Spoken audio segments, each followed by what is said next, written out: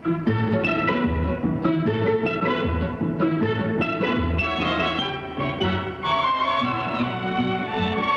is your name, please? My name is Michael Halliday. My name is Gordon Ash. My name is Anthony Morton. My name is Norman Dean. My name is Tex Riley.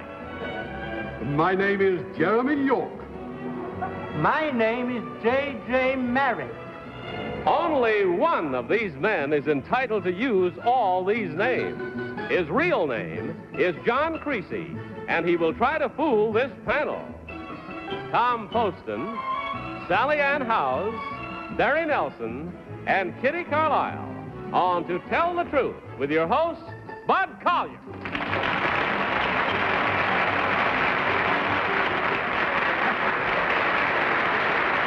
Thank you very much.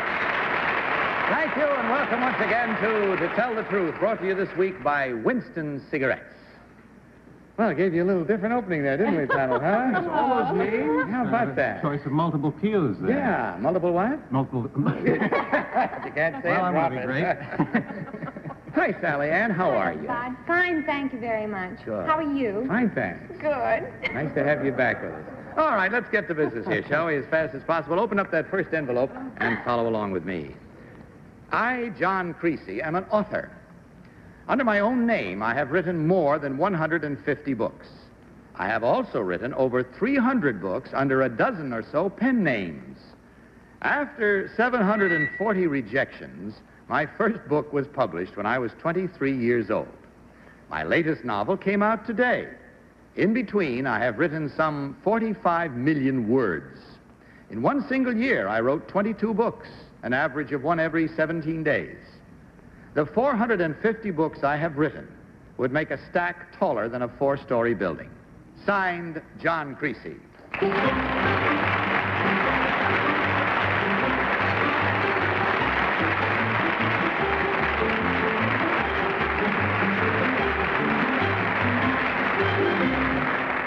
Panel, we bring you three gentlemen, all claiming to be John Creasey, prolific author. I think that's the proper expression for him. We'll start the questioning with Barry Nelson, if we may, Barry. Thank you, Bud. Number 2, why do you use so many names? When I was young, I was hungry. And my publishers wouldn't take too many books under one name. Pen names are a kind of fashion. I see. Number 3, what type of books do you write? Well, mostly crime books, mystery books. On these crime books, do you start with the ending first in your mind? No, I make up my mind gradually while I'm writing. I have nothing specific decided. How many days does it normally take you to write a book? Oh, about a few weeks. Supposing you had a chance to take 6 months on the book, do you think you could do it better? No. Kitty. Number 1, what are your other activities? I like to garden at home, very much indeed. I spend a lot of my time after I finish writing around noon in my own garden. And you've been able to do all this work just writing from what, 9 to noon? Or what time I like do to you get start? up early in the morning, and I start at sunrise, usually. I'm an early bird. Number 2, what sort of a typewriter do you use? Well, I've been away from it for some time, but I'm almost sure it's now a Hermes, a Swiss machine. Number 3, what sort of a typewriter do you use? I use an Olympic. Number 1, how old were you when you started all these books? I was just about 14, 15. And you had how many rejections by the time you were 15? I had somewhere in the region of in fact, I know for sure, 740 of them. What perseverance. Tom Poston. Thank you. Number 2, Chris Cerf just wrote a fascinating book. Do you know who Chris Cerf is, number 2? I haven't the faintest idea. Well, number 3, he's Bennett Cerf's son, and he just wrote a book. Do you know it? No, I know Bennett Cerf, but I don't know the book. I think it's Ransom, is it? I don't know. Do you know number 1? I know the name of the... I'm afraid I don't have a clue. Thank you. Number 2, who is Carter Brown? Carter Brown, he, I think, is the Australian author of mysteries. Thank you. Sally Ann. Thank you, Bud. Number 1, could you tell me, what does a galley proof look like? It is a long sheet of paper which comes back from the... I see. Thank you. Number 3, could you tell me who your publisher is? Here, Here. Scribner, my publisher. Yes. I see. Number 2, do you...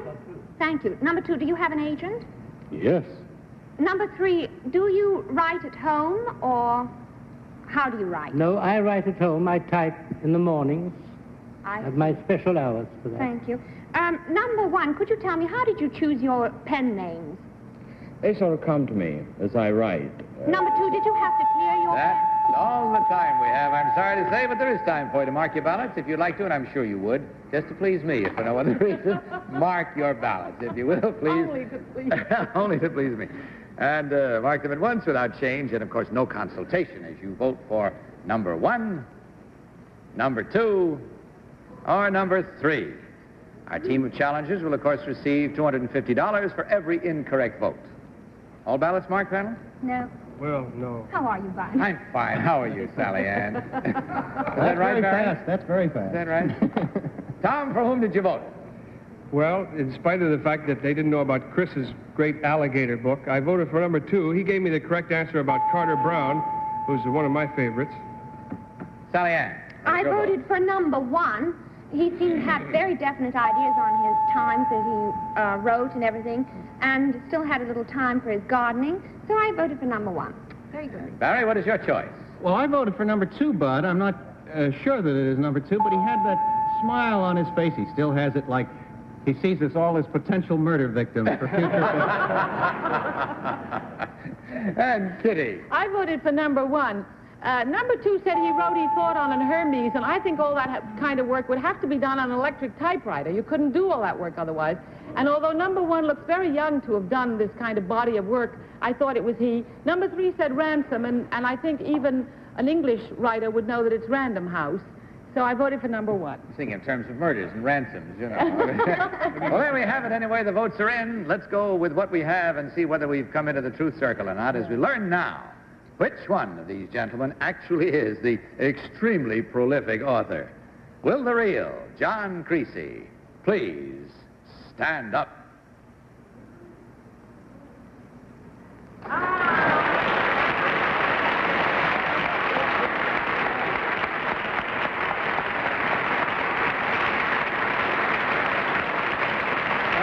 Two stalwart gentlemen came through on that one very nicely, very handily.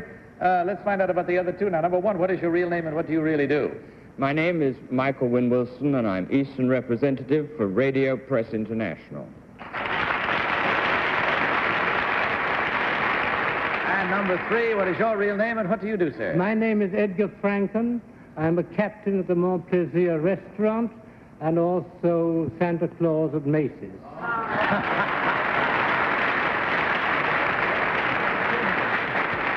Well, gentlemen, we hope you enjoyed your visit to us. You brought us a great deal of joy, and that always starts an evening off well, I think. Makes it go fast, too. Checking the score, we find there were 2 incorrect votes, and that's a good job of fooling on this panel. They're hard to fool, believe me. And at $250 each, that's $500 you take with us. You also take our best wishes for happiness, whatever you use it. And yes, Is it possible that there would be the name of a book? I can't go by the author. Mr. All right. Creasey, Give what us are the some name books of- that we might be able to Just read quickly, of yours if you will. that are current? Anything which has got Gideon in the title, anything Gideon's Fire, Gideon's Week, Gideon's Day. It's a whole and series boy, on they'll Gideon. keep you up at night. Fair enough. Well, you get the $500, of course, from Winston Cigarettes, as well as a carton of Winston's on your way out. Thank you, gentlemen. Good night, and God bless you.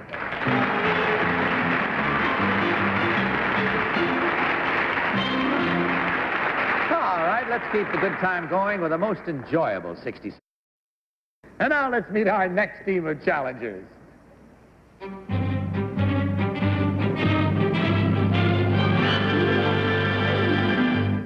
What is your name, please?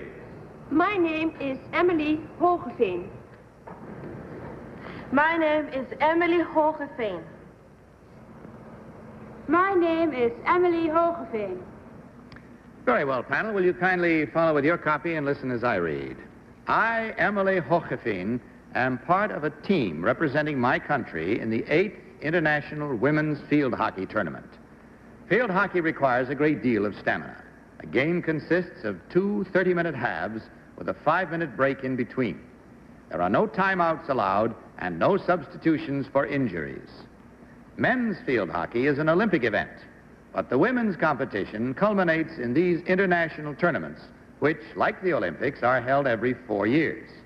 This year, 400 players from 24 nations are involved. Signed, Emily Hochfein.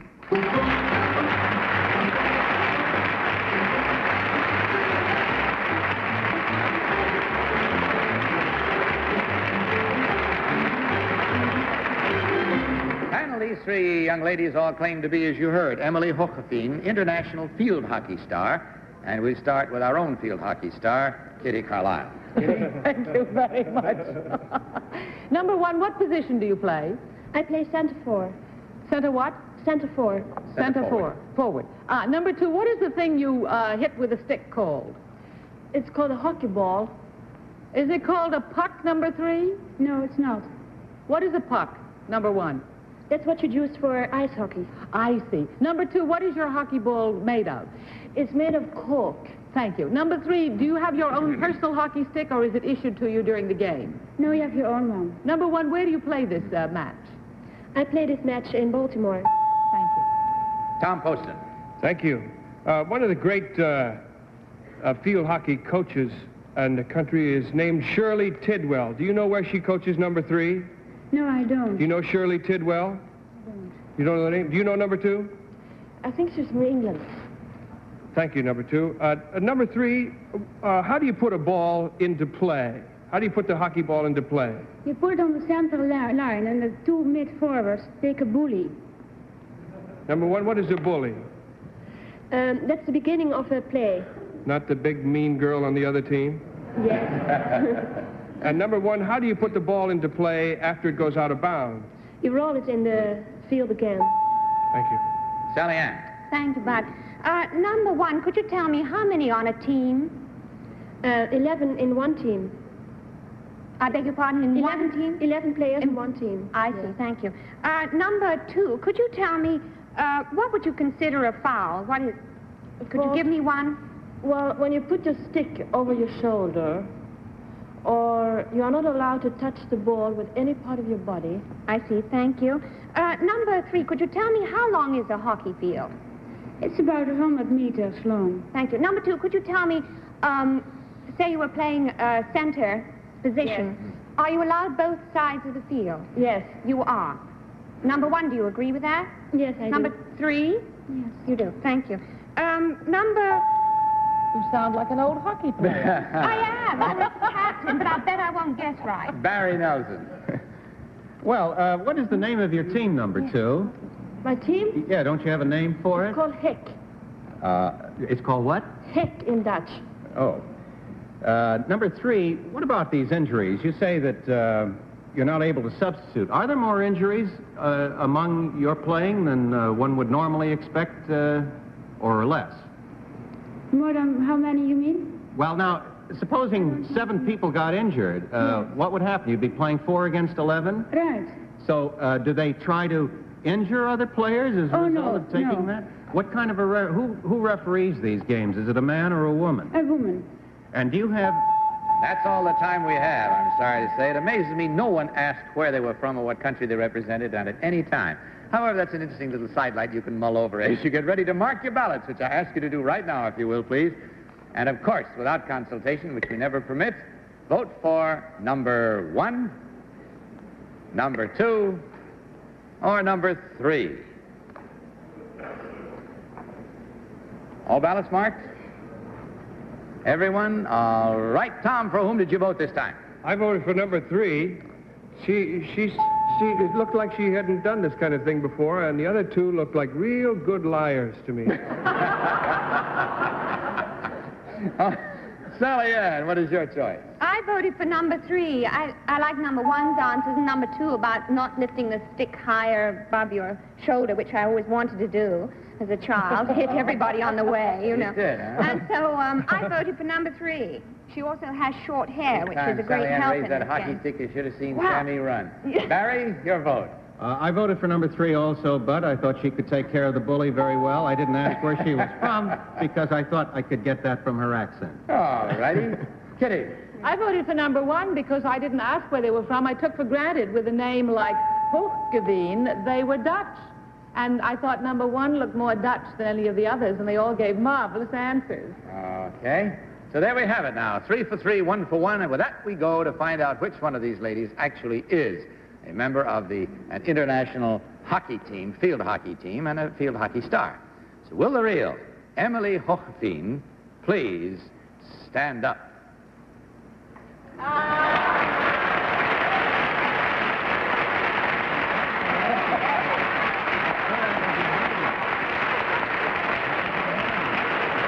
you very much.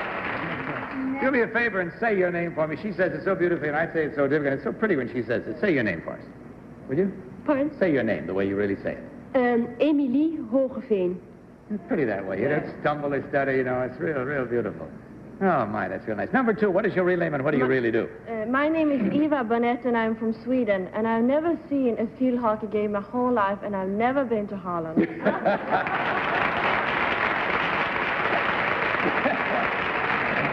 Number 3, you got the greatest number of votes. What is your real name and what do you do? I am Thea Engelbert. I'm born in Indonesia, and I'm a UN guide.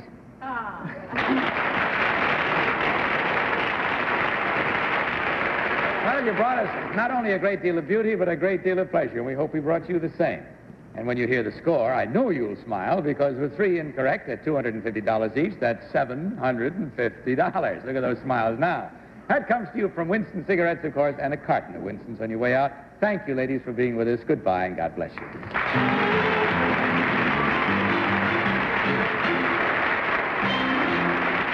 Now let's bring the curtain up on a little different kind of fun. Emily Hochfein. I can't do it right still. It's placed for the Netherlands team. Delightful. Now let's meet our next team of challengers.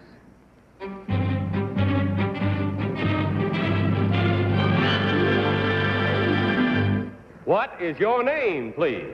My name is Milton Zeiss. My name is Milton Zeiss. My name is Milton Zeiss. Panel, please listen as I read and follow with your copies, too.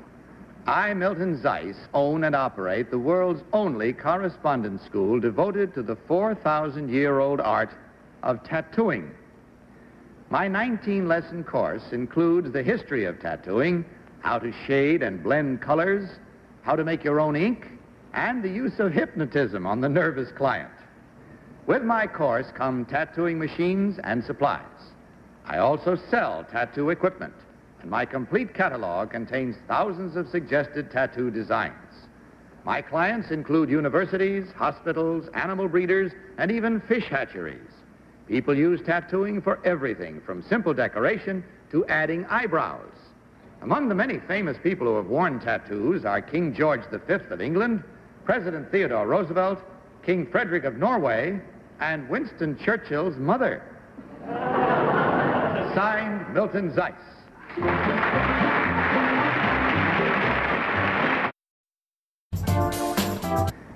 All right, panel, these 3 gentlemen all claim to be Milton Zeiss, tattooing expert and teacher. We'll start with Sally Ann Howe. Sally Ann? Thank you, Bud. Number 2, as an Englishwoman, I've got to know, where is Winston Churchill's mother tattooed?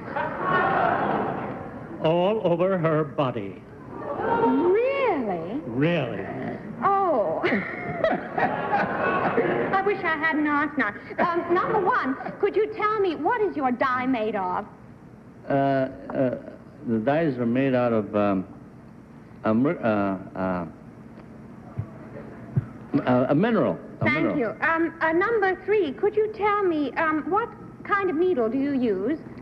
Regular needles that ladies use for sewing. I see. Number 2, could you tell me how big an area can you do at one time? At one sitting? Yes, at one sitting. Well, about 4 or 5 inches. I see. Thank you. Number 3, could you tell me, what does tattooing mean in Japan? It means Barry Nelson. Barry? Listen, number 2, why does anybody want to be tattooed, really? Well, various reasons. Some are, well, romantic reasons. Why does the Navy use more tattooing than others? Is that why? No. The name tattooing really has nothing to do with the thought behind the fact. Well, King Frederick of Norway, where was he tattooed? I don't mean to ask an inopportune question now. Well, as I remember, seeing the thing, it was on his right arm. What is the favorite, number one? What is the favorite tattoo? What? A mom and dad with a heart. Oh, that's very touching. Kitty. Number 3, do you agree that Lady Churchill is tattooed all over? Yes, I do. And do you know what are the motifs? No, I don't. Blenheim Castle. And number 1, can you tell me where tattooing was first recorded in history? In the Polynesian countries. In the Polynesian countries. How long ago? Before Christ. Number 2, is it at all painful? No, not really, not really. Why do people have to be hypnotized then?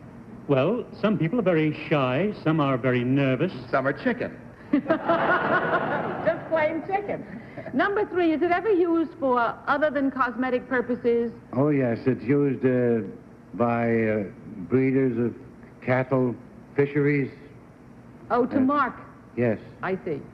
Thank you. Tom. Thank you. Number 1, what is the nature of Mrs.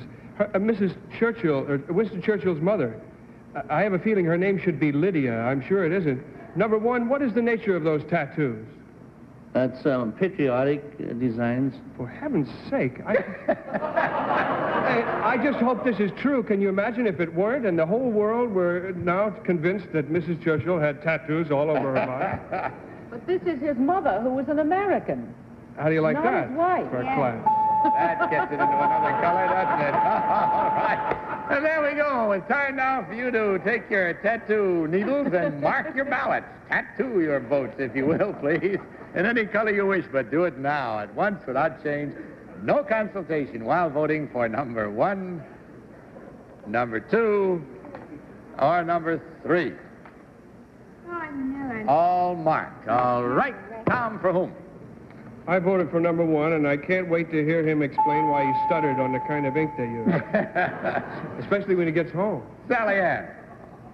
Well, I wanted to vote for number 1, and I didn't because he did. And number 2 was so talkative and said so much. And number 3 was kind of quiet. You felt that he had the patience to do all this.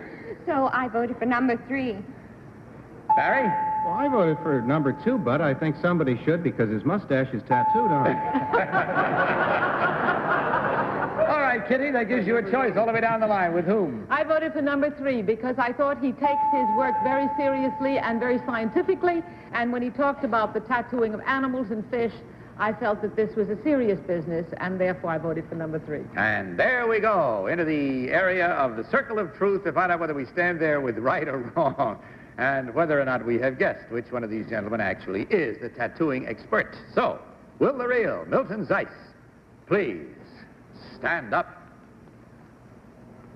Why didn't I notice it?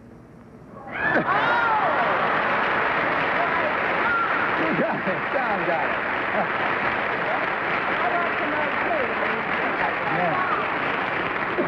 Yes, Kitty. Okay, Mr. Zeiss, you're on. Yeah. We'd like to know why Why did you can explain it to everybody now. Why did I hesitate? I just couldn't think.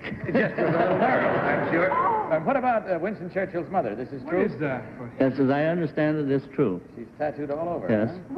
What kind of pictures? You I just said Blenheim patriotic designs.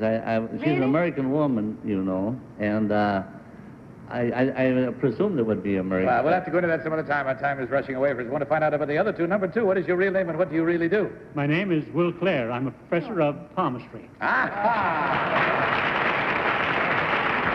you, sir.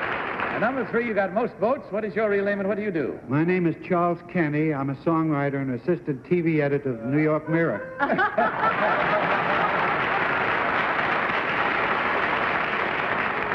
And please give our best to your brother Nick Kenny, who I understand is in the hospital, and we're all praying for a speedy recovery. Well, gentlemen, there were 1, 2, 3 incorrect votes, and at $250 each for the second time tonight, there's $750 coming your way from Winston Cigarettes and a carton of Winston's on your way out. Thank you, good night, and God bless you.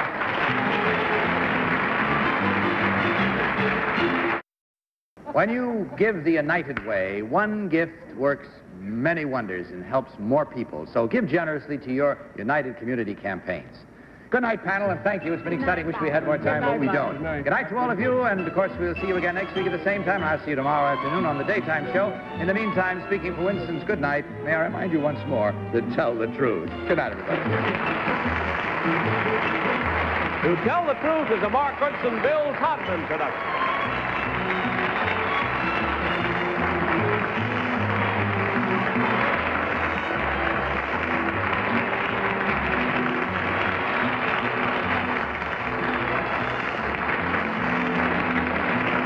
To Tell the Truth has been brought to you tonight by Winston Filter Cigarettes. Winston tastes good, like a cigarette should. Johnny Olson speaking for To Tell the Truth. This program was pre-recorded.